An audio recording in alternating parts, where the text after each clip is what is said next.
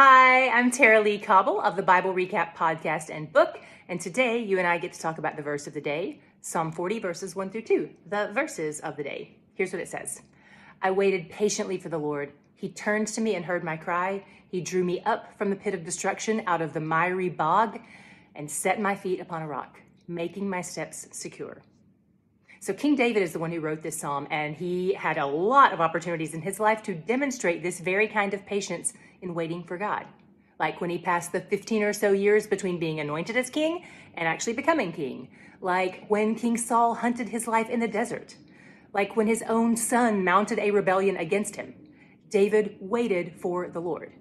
Now, one thing that jumps out to me about this verse is that David doesn't say he's waiting patiently for a specific outcome.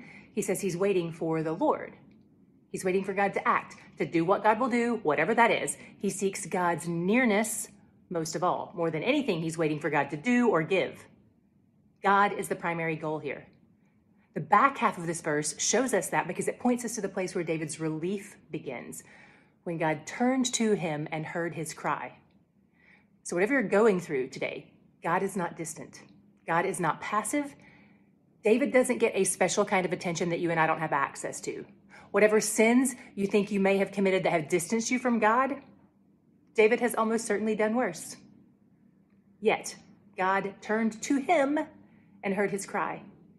You are not far from God's ears and his heart. David knew and rejoiced in the fact that God was present. Then he praised God for how God responded when he drew near. God was the one who rescued David out of the pit of death, the slippery place that he couldn't escape on his own.